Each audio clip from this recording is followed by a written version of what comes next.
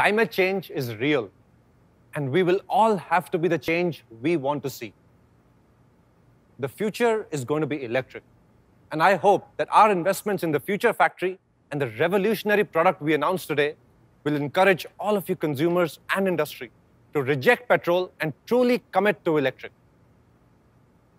But this moment here today is about much more than climate change. Our Prime Minister has laid out an inspiring vision of Atmanirbhar Bharat and Make in India.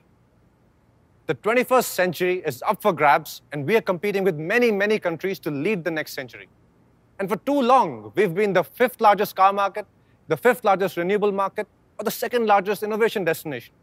But now it's time for India to be number 1.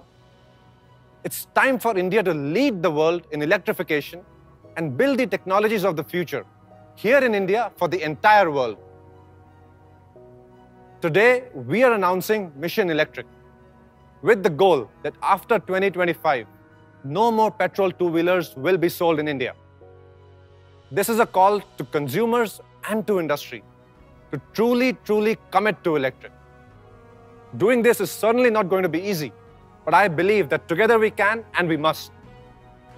The climate needs it, the world wants it, and our country definitely deserves it. Jai Hind.